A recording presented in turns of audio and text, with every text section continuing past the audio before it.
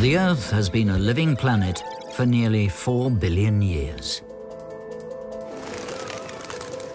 In that time, nature has had to solve all the varied problems of life: finding food, finding mates, moving around, and surviving in extremes.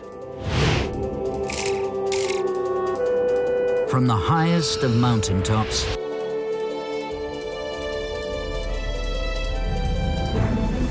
to the freezing ocean waters.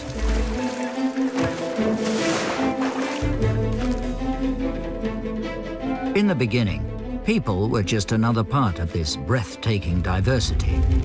But our large brains began to set us apart from the natural world as we used technology to solve the problems of life.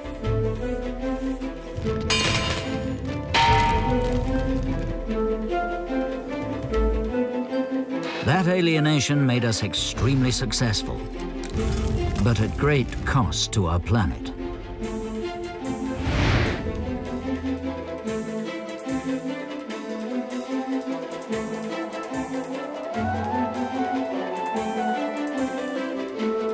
Now we're beginning to see nature with new eyes. At the start of the third millennium, we stand on the brink of a new revolution, one where nature and technology stand hand in hand. The new science of biomimetics looks to nature for inspiration and is finding answers to our modern problems in totally unexpected ways, from how to move around to new materials and new ways of building them, and even how to solve the energy crisis. The answers are already out there, in nature. All we need is for nature and technology to work together.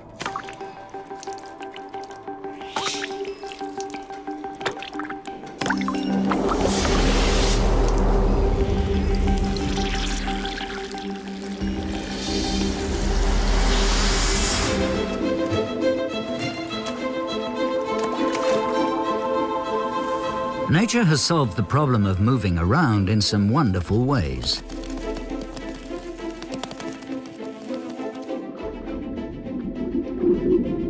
Legs, wings, and fins have all been invented by evolution many times. But all these creatures have one thing in common. They have to travel as economically as possible. Nature abhors waste. No creature that wastes energy will survive the unforgiving hand of natural selection.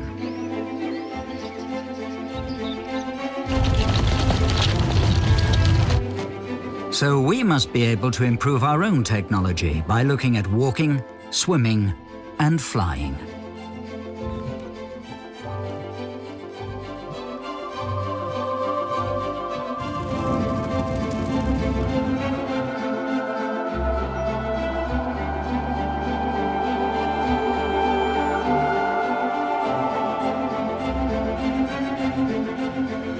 But can scientists really learn anything new from nature? After all, we've come up with incredibly successful ways to travel around our planet. We can move faster than anything in nature.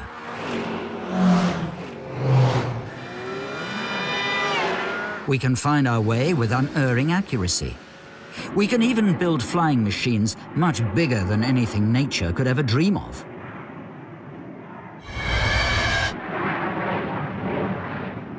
The biggest thing nature can get into the air is this swan. But it was birds that first gave humans the idea of flying. Dreaming of flight and actually taking to the air are two very different things. And despite imaginative ideas like those of Leonardo da Vinci, people would remain firmly earthbound for centuries.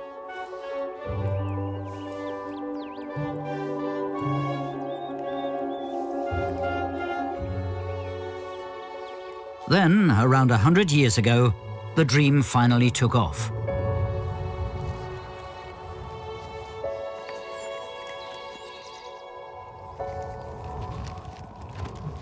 Pioneers like German engineer Otto Lilienthal began to find ways of getting off the ground.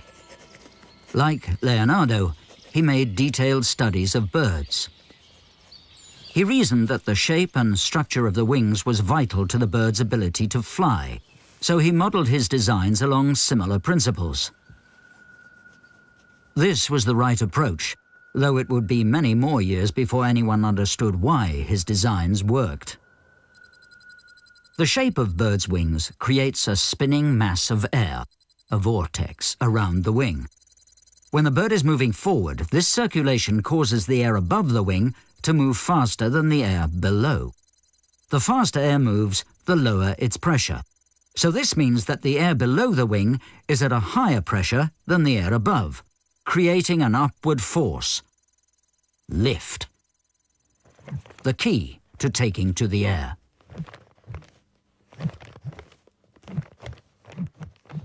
Of course, birds are much more complicated than that. They also flap their wings to produce forward thrust. A bird's wing is both wing and engine.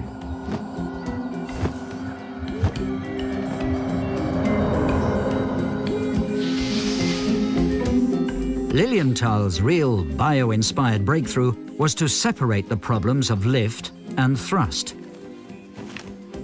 He thought the only way to conquer the air was first to master gliding, which he did with incredible success. In all, he made 2,000 flights.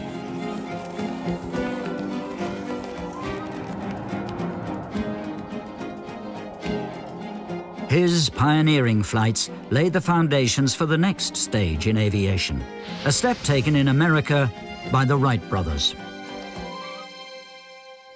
These two bicycle makers from Ohio made the first ever powered flight. But this first Wright Flyer was almost impossible to control. This historic moment wasn't exactly a display of precision flying. The Wright brothers still had to work out how to steer their plane, a problem nature solved a long time ago.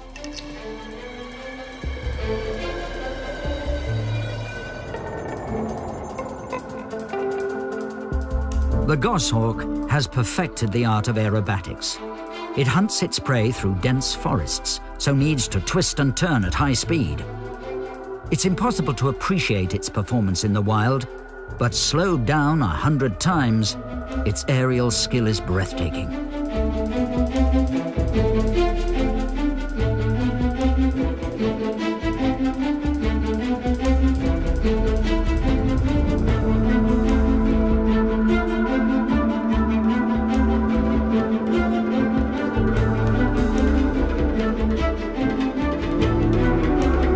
And birds also gave the Wright brothers their breakthrough. They didn't have the technology to look at how a goshawk maneuvered in flight. But all they had to do to find inspiration was to look up.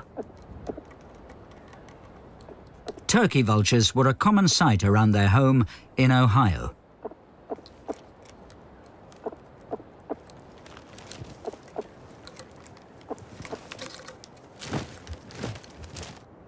And these birds fly with a slow, lazy, gliding flight as they circle over the ground searching for carrion.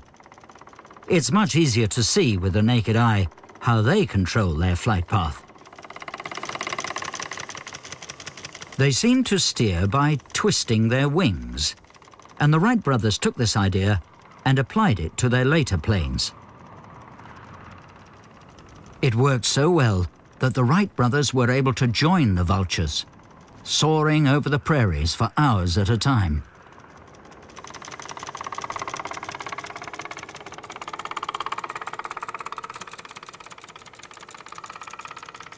So aviation may have only got off the ground through inspiration from nature. But over the next century, aviation engineers went their own way and ignored nature's designs.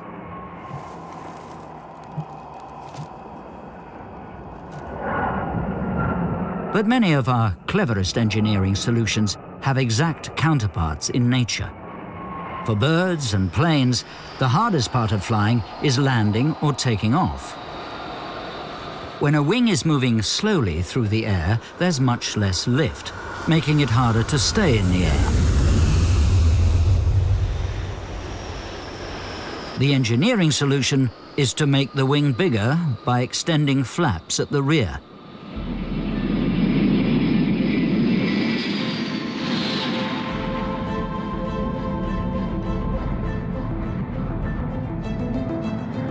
And nature does the same. A hunting barn owl flies slowly, listening for the slightest noise in the grass that might reveal the location of a mouse.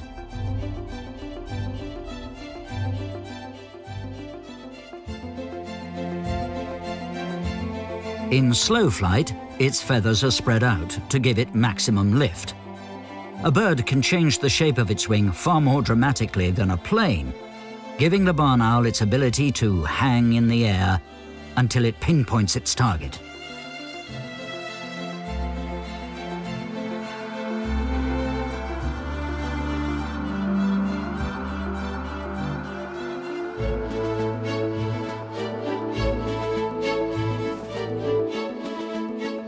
These striking parallels between nature and technology meant that during the whole century of aviation, engineers spent a lot of time reinventing the wheel, or at least the wing.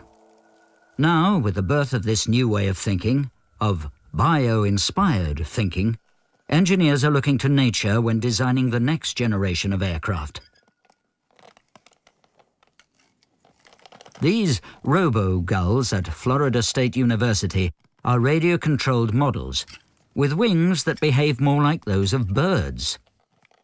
These planes can change the way they fly, just like birds, making them much more adaptable than conventional planes. This one changes the area of its wings, in the same way as a bird does, by sliding its feathers apart. Birds can also alter the angle of their wrist joints to change their flight characteristics. And so can this plane. With its wings in the wrist-down position, the plane is less stable but very maneuverable. With its wings straight, the plane glides well, and with the wrists up, it's more controllable and easy to land. This plane is steered by wing warping, a system abandoned by engineers shortly after the Wright brothers, because, although very efficient, it needs constant adjustments and instantaneous reactions. All these planes fly, but because they behave like birds, they're very difficult to control. Evolution has turned the bird's brain into an ultra-fast control system. An onboard computer capable of making continuous, lightning-fast adjustments to wing shape and angle. Just how fast a goshawk's reactions need to be can only be seen when its dash through the trees is filmed from an onboard camera.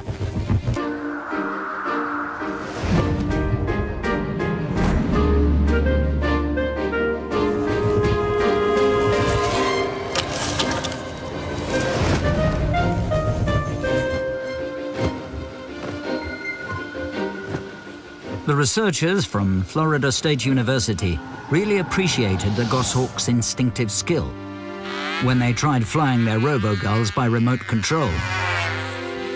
It took a lot of practice to keep these things in the air. But once mastered, these little planes are highly maneuverable.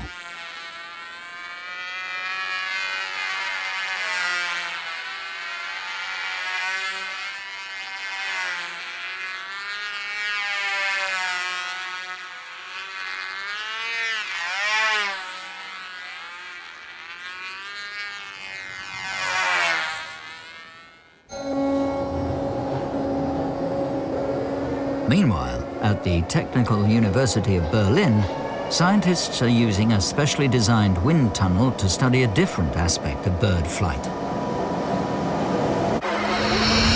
Attached to the front of this wind tunnel is another innovative design by natural selection, a stork's wing. The long, finger-like primary feathers are spread and turned upwards in flight. This reduces the amount of drag, which would otherwise slow the bird down. For birds like storks and vultures, A wing with low drag is critical. It gives them a much better performance as gliders. We've invented a similar trick. Upturned winglets on the end of the wings of modern aircraft serve the same purpose, reducing drag created by vortices spinning off the wing tips. But nature's system is more adaptable. It's automatic. As the airflow increases over the wing, the primaries bend up into just the right position, and multiple winglets are more effective.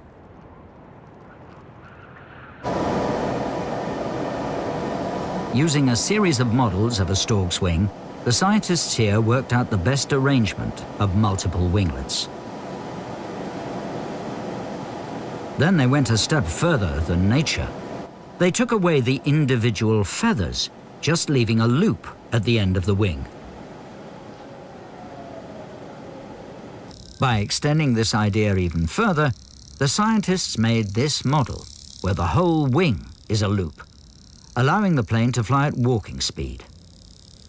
The real joy of bio-inspired thinking is not always in the obvious, but in the leap to new and unexpected ideas.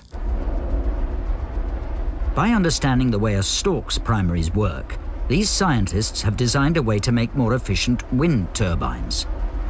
Based on the design of the stork's wing feathers, they arranged vanes in a circle. As they shed their vortices into the center, the vanes increase the airflow here. So when a windmill is pulled back into the center of this structure, it picks up speed.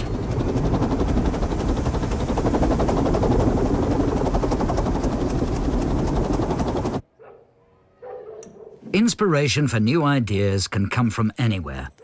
There are more than enough ideas just around the house and garden to keep a scientist busy for a whole career.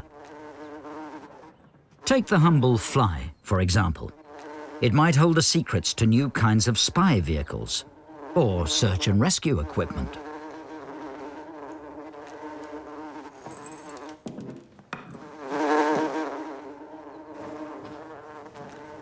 To most of us, it's just a germ-carrying nuisance. But look again. It can do things no engineer can.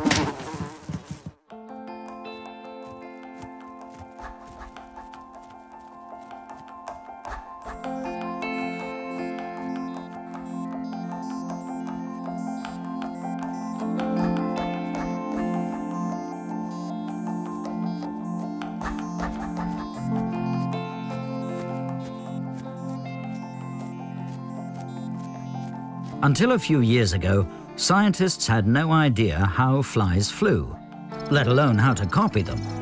But now the fly's secrets are being unraveled, and it needed a whole new branch of aerodynamics to understand it.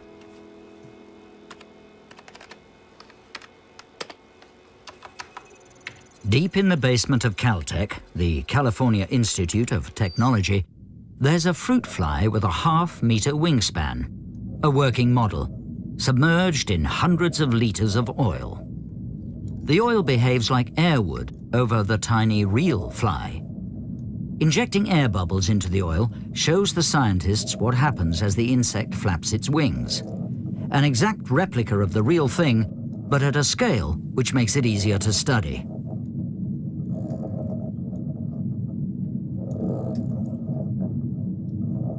The wing creates spinning masses of air around it. Some of these vortices spin off beneath the wing, producing some lift.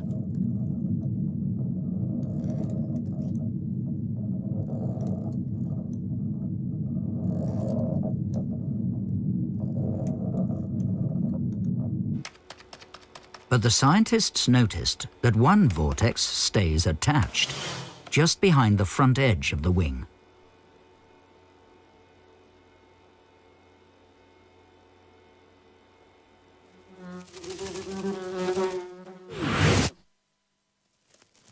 And it turns out that this leading-edge vortex is vitally important in allowing the fly to fly. This is what generates most of the lift.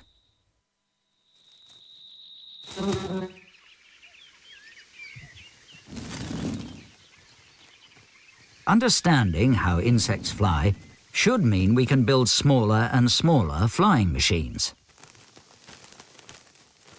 But so far, machines like Delfly at the University of Delft in the Netherlands is about as small as we can get.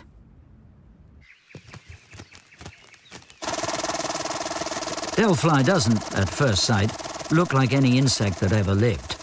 Its two pairs of wings are stacked one on top of the other, not one in front of the other like an insect. But the inspiration behind Delfly came from watching the aerial skills of dragonflies.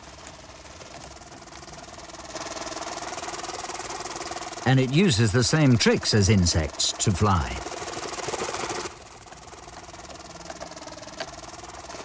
Most of its lift comes from a leading-edge vortex that forms over its wings, just as in a real insect.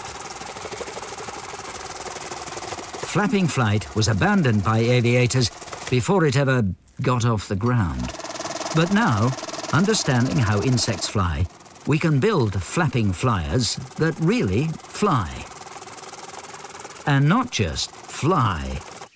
In flight, Delfly looks very much like a giant dragonfly. And like the real thing, it can hover.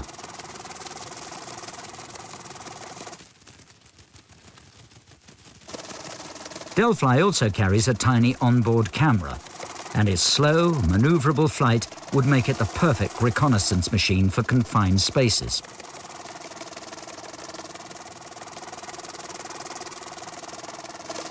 Though it's still not as good as the real thing. But as a designer, nature does have one big disadvantage over humans. It can't start from the drawing board each time. It has to work with what it's got. The ancestors of penguins flew through the air, whilst today they fly through water. Nature had to take a design adapted for one thing and make it do something else. That penguins can move through the water so easily shows just how effective natural selection is. So penguins might be the obvious creatures to study for designing better ships and submarines. Perhaps. But at its best, biomimetics is never that obvious. When it comes to underwater energy efficiency, it's much better to take a close look at sharks. They seem to use far less energy than they should. And to find out why means taking a very close look. Magnified hundreds of times, shark skin is covered in tiny scales, each with a ridge along its center. These ridges trap a layer of water close to the skin, which reduces friction as the shark moves through the ocean.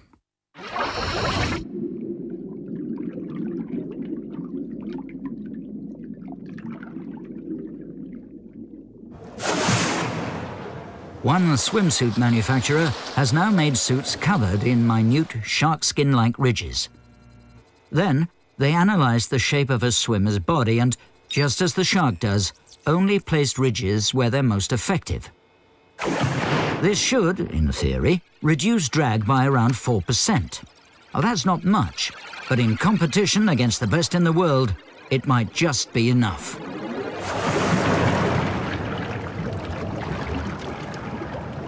At the 2004 Olympics in Athens, Australian swimmers wore these new suits for the first time and kept ahead of the field.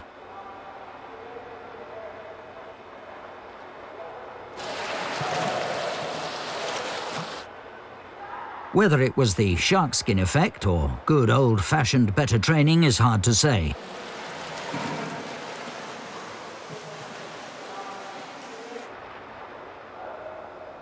But they might just owe this gold medal to one of the ocean's most efficient predators.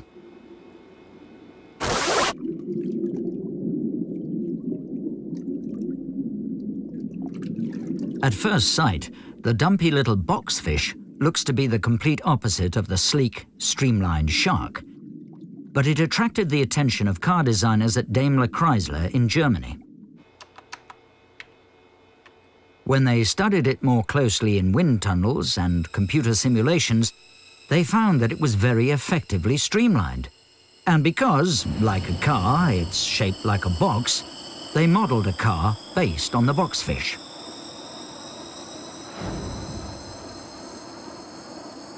When they tested their new Boxfish car in a wind tunnel, they found it had 65% less drag than the average family car.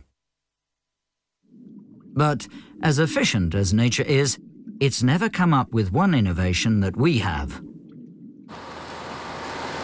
the wheel.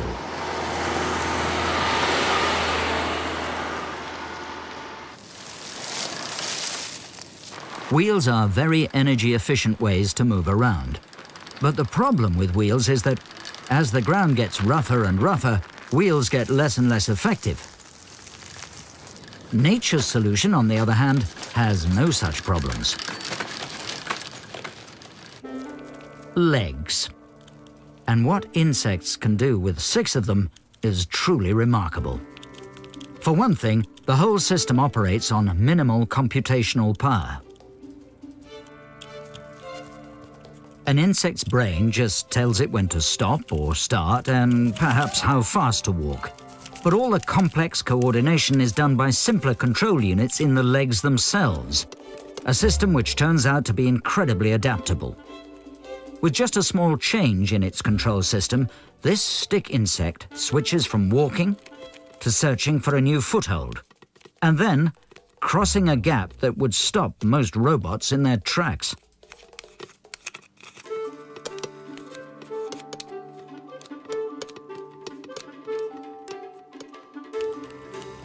So at Bielefeld University in Germany, stick insects are put through their paces to see how this system works. Researchers here have found that the stick insect has separate controllers, not just for each leg, but for each joint of its legs. These work with sensors in the legs which fine-tune what amounts to an automated walking system. Exactly what some robot designers are trying to achieve.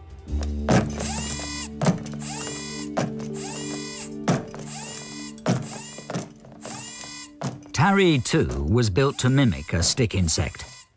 Each individual leg control unit can be programmed in different ways to test assumptions about how stick insects walk.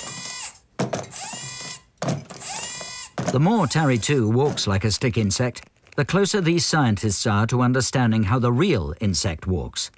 Information which could then be used to make walking robots with insect-like economy.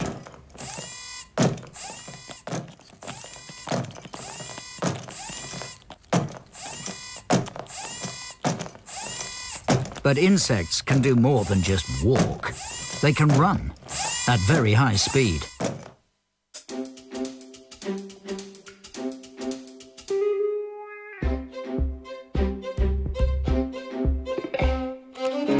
This roach can cover 50 body lengths in a second, which is why we only ever catch a glimpse of them. But slowed down more than 100 times, this unloved pest becomes a source of inspiration. At the University of California in Berkeley, scientists are looking at just how fast different kinds of cockroaches can run.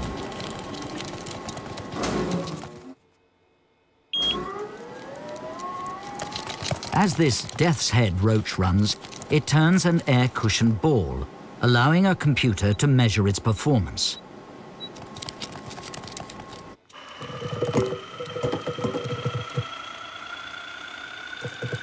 And persuading it to run on a treadmill, the scientists can film it in ultra-slow motion to see in detail how its legs work.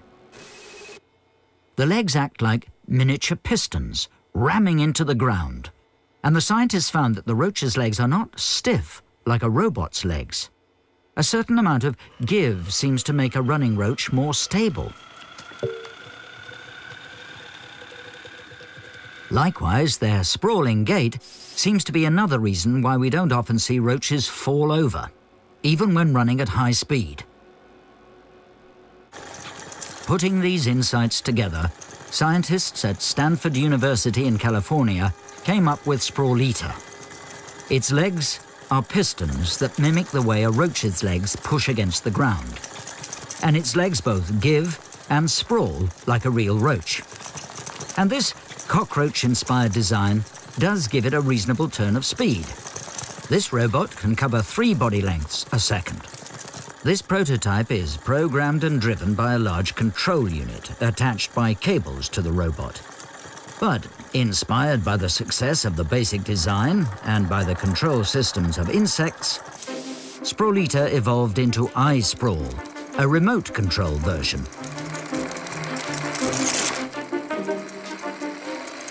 And with a few further improvements in leg design, iSprawl can cover 15 body lengths a second in a surprisingly roach-like manner, though not yet close to the fastest roaches.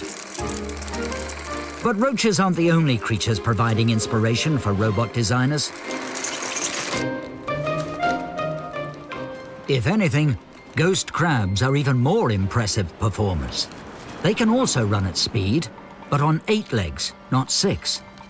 And they can switch from running forwards to sideways to backwards without ever breaking stride. Back in the lab, the ghost crab's running skills can be studied in more detail. They're also the perfect all-terrain vehicles. In this experiment, air bubbled through the sand turns it into the equivalent of quicksand. It slows the crab down. But a change in its gait, the crab's version of low gear ratio 4-wheel drive, means it can easily cross this obstacle. And back on the treadmill, the scientists can also measure how much energy the crabs are using to move. And some very unexpected results are beginning to emerge.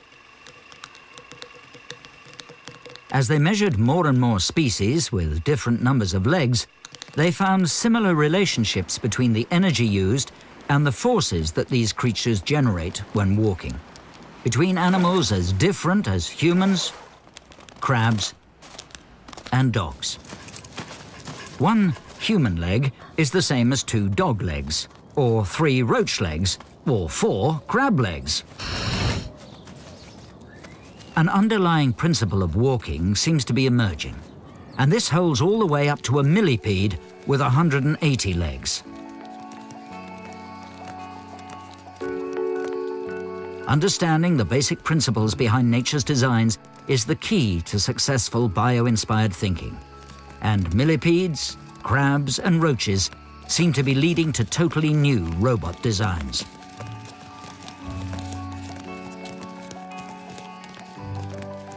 Nature's walking machines rarely break down, and that's because nature goes in for a lot of redundancy. There's always a backup system. Creatures like millipedes and centipedes dramatically illustrate this principle. They have multiple repeated segments, each doing the same thing.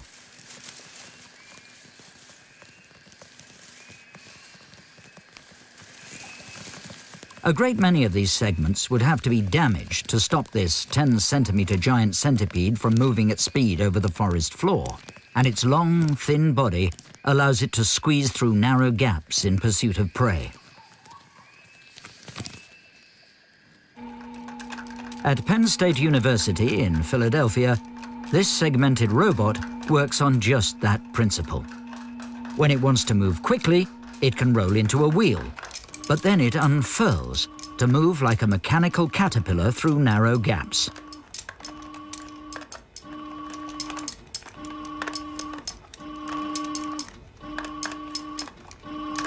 And it will take the loss of several of its segments to bring it to a halt. Giving a robot segments means it can behave even more like a centipede, making use of serpentine movements to move at high speed. The wheels on this robot are not powered.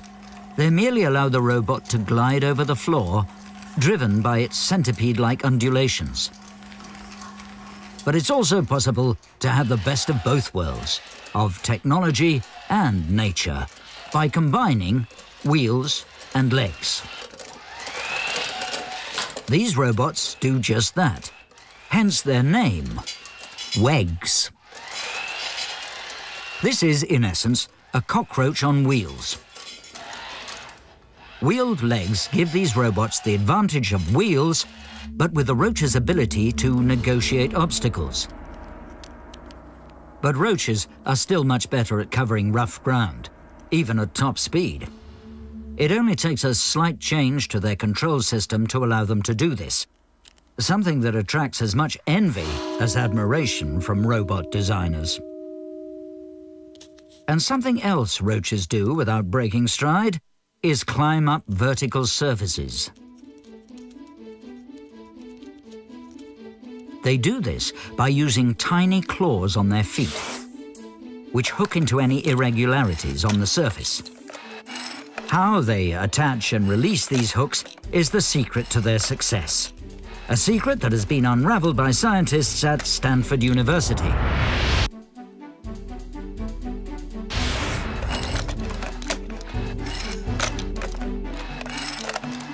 They've produced SpinyBot, a robot that can climb vertical surfaces using cockroach-like claws and an ingenious mechanism for hooking into the tiniest of cracks.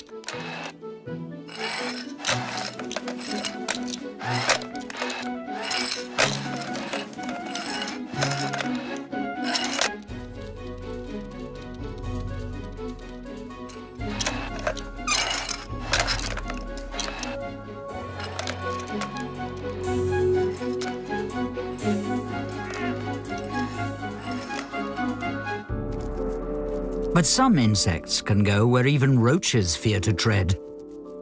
Flies have little trouble in climbing up smooth surfaces like glass, where a roach's claws would have nothing to hook into.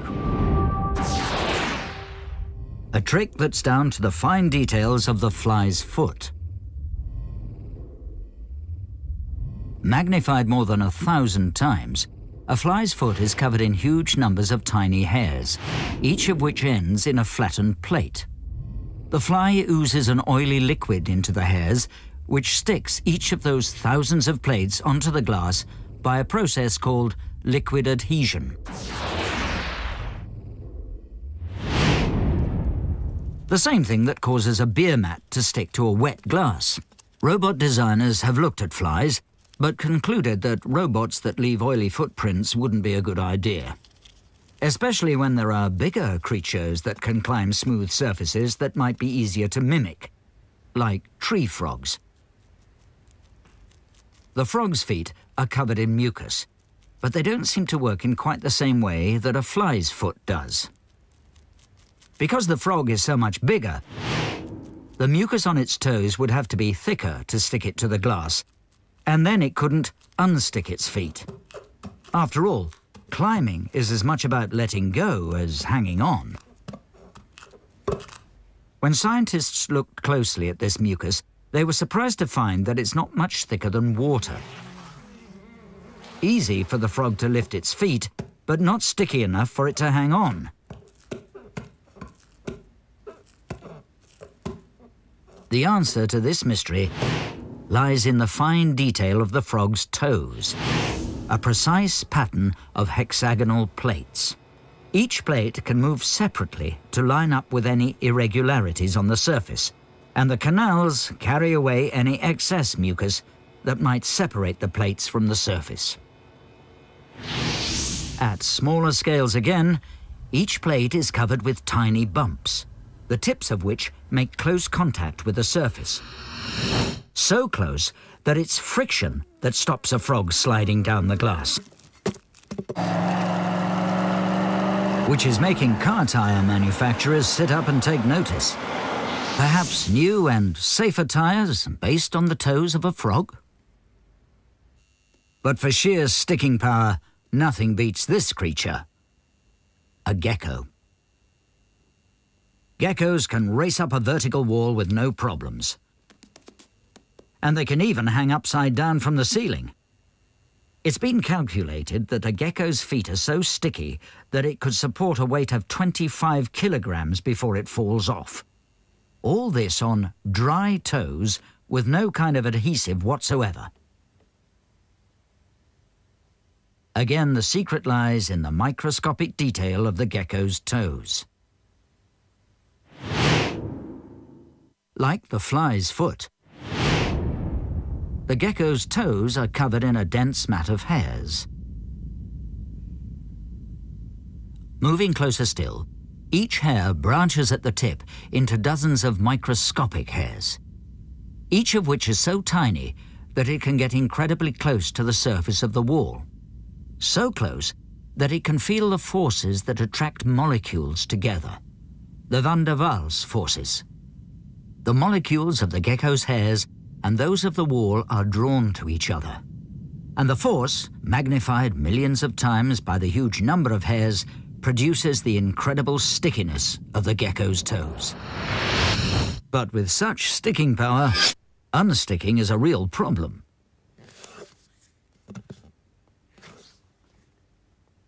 The gecko has to curl its toes to unpeel them from the surface before it can lift its foot.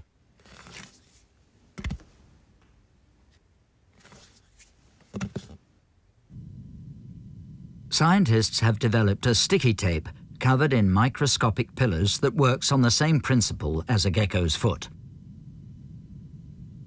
But before they can use it to build their own mechanical geckos, they have to work out a way of unpeeling it, so the robot isn't just stuck in one place. At Case Western Reserve University in Ohio, this little robot has been designed to study just that, the way gecko tape sticks to glass and then unpeels. Once perfected, it should allow much bigger robots to climb securely as a gecko.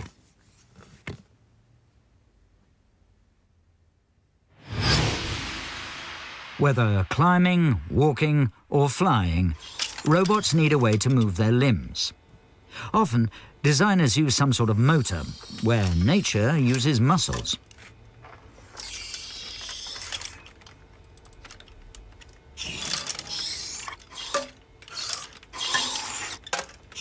But these robots have been designed with devices that mimic the action of muscles. Flexible tubes in the same position as muscles are driven by air pressure, which forces the limbs to bend or straighten. A very similar action to living muscles, and the result is most lifelike.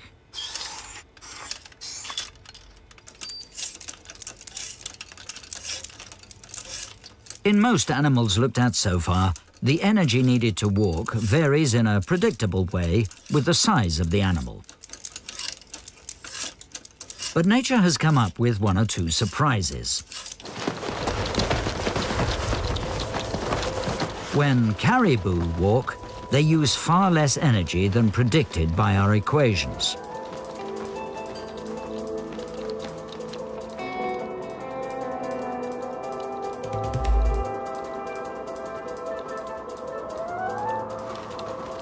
And when they move from hard ground to soft snow, the energy they use hardly increases. It's not entirely clear how they perform this trick, though their hooves certainly play a part. They're only loosely attached by ligaments, and so can splay out like snowshoes when pressed onto the ground.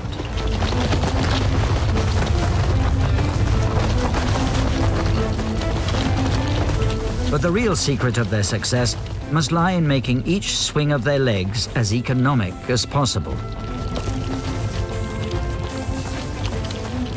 The caribou's extreme energy efficiency has been shaped by their need to make long treks over snowy landscapes.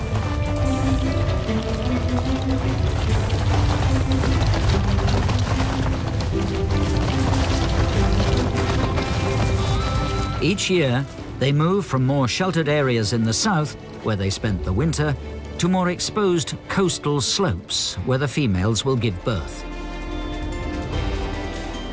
Here, the grazing is better, and they should find some respite from uncountable swarms of biting insects. But no one's yet braving these remote, mosquito-infested regions to work on a robo-caribou. Especially when there's more than enough inspiration much closer to home. Our own bodies have also been shaped by natural selection to produce our unique two-legged gait. Engineers at Honda in Japan have made detailed studies of the human leg as they've evolved their own bipedal robot, Asimo. The positioning and flexibility of the joints in Asimo's legs have been carefully modelled on those of humans, giving Asimo a very human-like movement. But walking on 2 legs, rather than 4 or 6, is inherently unstable. We've solved this problem by having sophisticated balance organs in our ears, which, working with sensors that tell us the position and angle of our joints, produce some truly remarkable results. Asimo's designers have copied this system and given it a range of joints and limb sensors, which means Asimo can walk, run, turn, and even climb stairs extremely well. Asimo uses a lot of energy to achieve its amazing performance, but it's possible to make a bipedal robot with the energy-efficient leg swing of a caribou. This robot has no power supply and no sophisticated control systems, but it can walk down a slope and coordinates its legs to avoid falling over. Give it a power supply and you've got Denise. All that this robot has is a sensor on the bottom of each foot. When one foot hits the ground, that tells the other one to kick off. Most of the energy to move forward comes from the pendulum-like swinging of the leg, just like a caribou. Denise uses only about 1/10 of the power of Asimo, and she's an empty-headed robot. All her coordination takes place without a central computer. In some ways, more like an insect.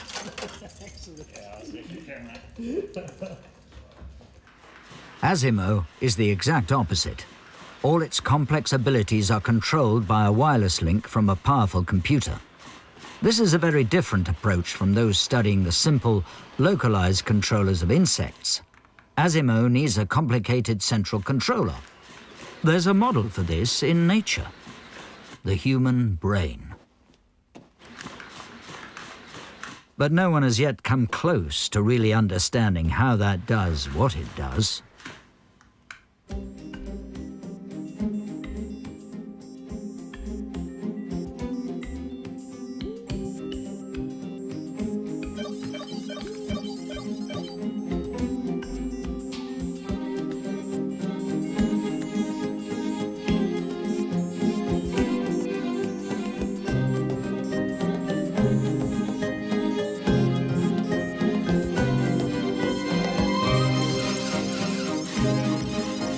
As a new way of seeing the world, bio-inspiration is full of promise for new technology.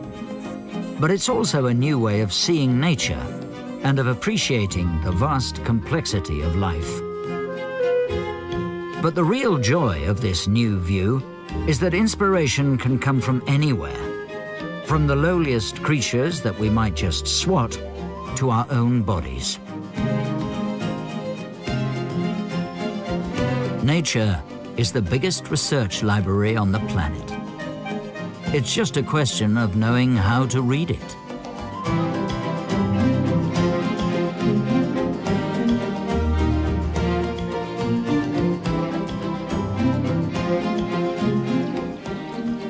In the next program, we see how, using nature's designs, we can manufacture advanced, intelligent materials and develop elegant and unexpected methods of building.